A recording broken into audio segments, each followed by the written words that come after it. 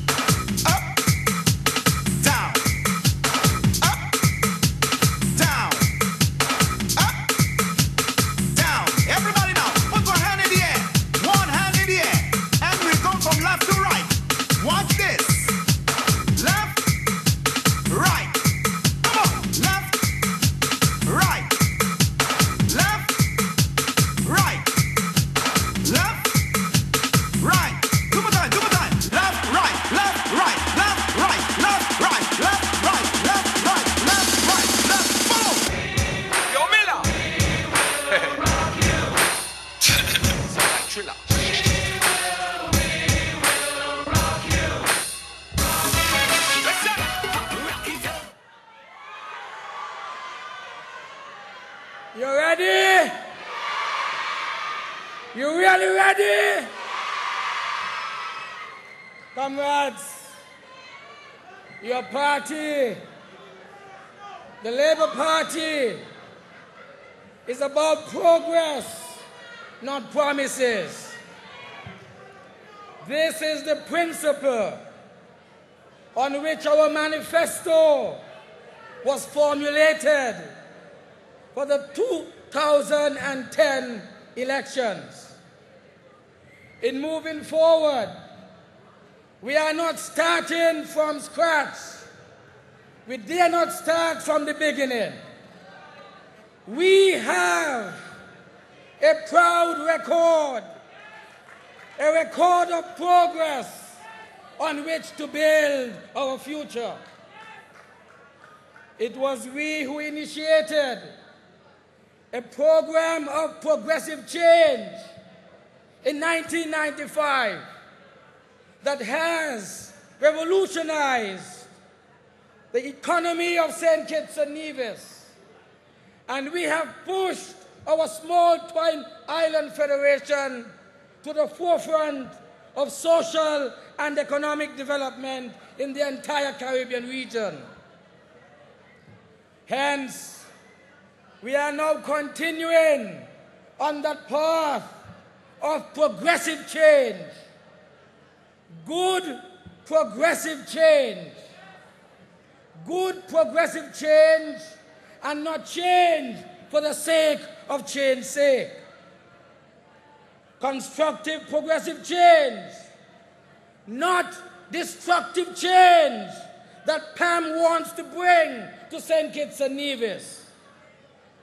Progressive change that you can embrace as a people, a proud people of St. Kitts and Nevis.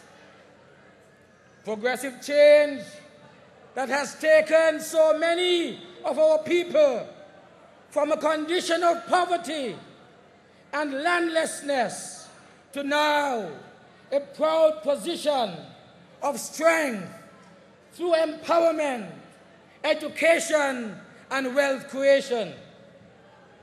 Progressive change that over the next 5 years will complete the transformation of our economy into a full-fledged, competitive service economy that will bring even more wealth and opportunity for all of our people. In our manifesto of change, progressive change, we have taken time out to outline our progress as a nation, because we do intend to build on our progress over the last 14 years and now accelerate the pace of development here in St. Kitts and Nevis. We know the international environment is very turbulent, so we will proceed very, very cautiously. Everything that we do, comrades, everything that we do, my fellow citizens, we do so in the next 5 years will be based on a detailed and comprehensive analysis that ensures that we do not sacrifice our many achievements as we strive to grasp new opportunities for all of our people. We do not have to look far to see the very many risks that countries face in this hostile environment. In one country, it is only when public servants get their paychecks that they realize the amount is reduced because their government did not have the money to pay the full wage bill for that month. In other countries in the Caribbean, government workers are being paid many, many weeks after payday, while the bank and other creditors pile on the pressure on these workers to get them to pay their own mortgages and other loans on time.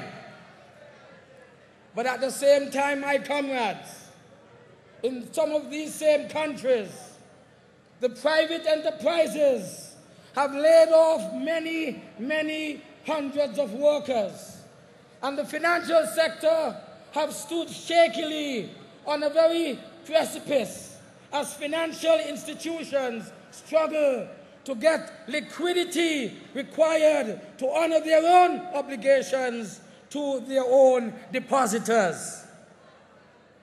That has not happened here.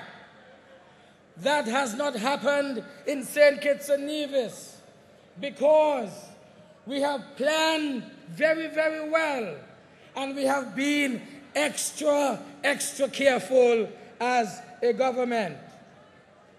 I want to make the point further that the double salary that we paid in December, it shocked many onlookers because it was based on very careful analysis, very careful projections that definitively demonstrated the entire strength and capacity of our own economy.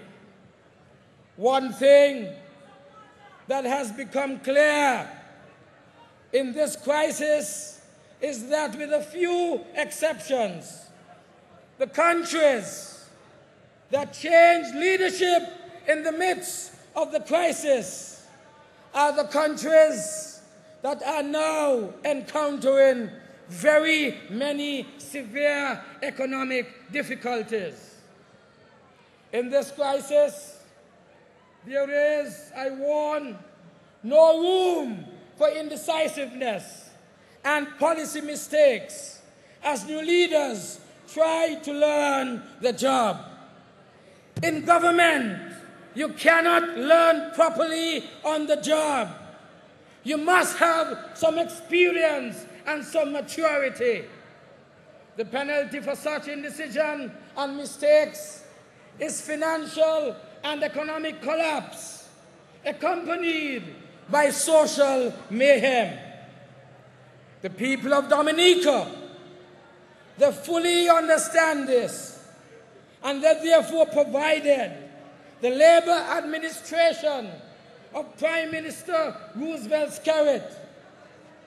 They provided him a resounding mandate to lead Dominica through the global turbulence that we face in the Caribbean region.